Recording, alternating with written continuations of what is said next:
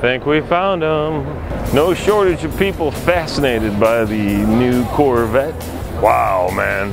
The 2014 Chevrolet Corvette Stingray edition. We haven't been through the entire show yet, but so far, show stealer.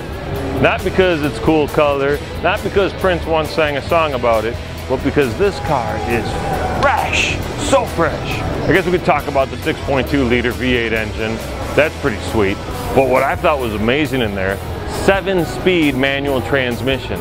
7-speed. It's got all the regular creature comforts. It's got Bluetooth. It's got the 9-speaker Bose audio system. Of course, it comes with XM and satellite radio, anti-lock brakes, so it's got some safety features. It's got traction control. And boy, oh boy, with all that power and all that torque in this thing, it's gonna need it. Love that exhaust system in the back, absolutely stellar. Some of the vents on the side, and some of that just overall Stingray appearance package makes this car look just a touch sweeter than all the other ones.